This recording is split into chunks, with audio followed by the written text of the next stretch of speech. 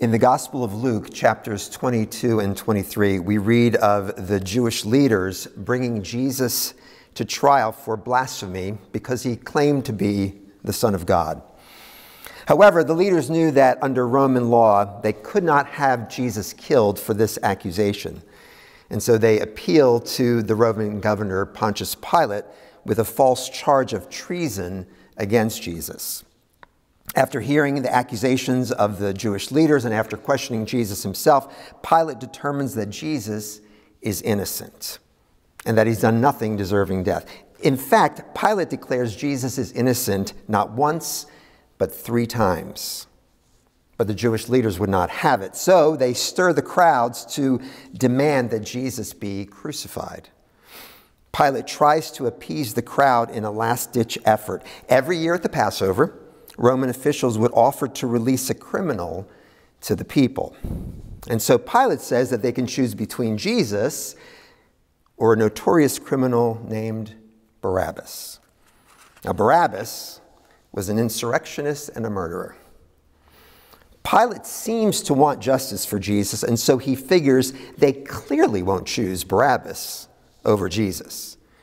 Again, the Jewish leaders influence the crowd to ask for Barabbas instead of Jesus, and they call again for Jesus' crucifixion. They say, "Away with this man, crucify him, and give us Barabbas."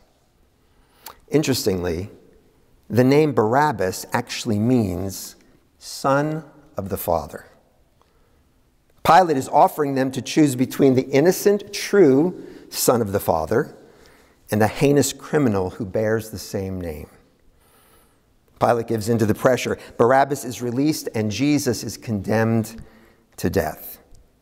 The guiltless Son of the Father is condemned while the guilty Son of the Father is let go. The sinless one dies in place of the guilty one. The spotless Lamb of God who never deserved to die takes the punishment of the one who did. And the cross that Barabbas should have carried is now about to be placed on Jesus. This is clearly a living portrait of what Jesus would accomplish in his death for sinners who would trust in him.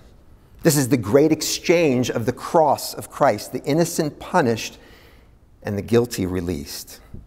Spiritually speaking, every one of us was in the bondage of sin. It was our prison. Now, some may think, well, I'm not that bad. I'm no Barabbas. I've never murdered or committed insurrection. But Jesus said, though you may not have murdered, if you've ever been angry or hated or called someone an idiot, attacking their character, then you are liable to the same judgment as murder, because murder begins in the heart.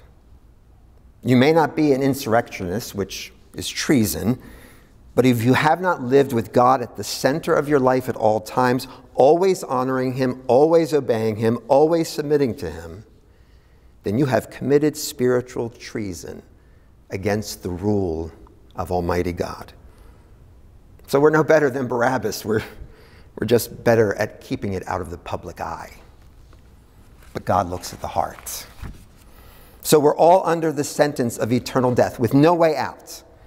And then God the Son takes the punishment we deserved so that all who believe in him may become beloved sons of God.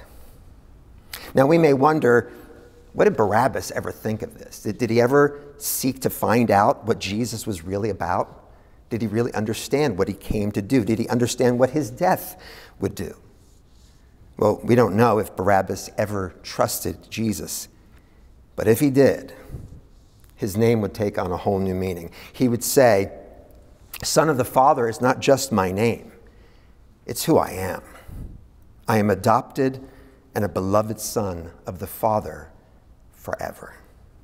And so it is for everyone who turns from their sins and trusts in this exalted Son, who took our place, who took our death, who took our cross, that all who believe in him may go free.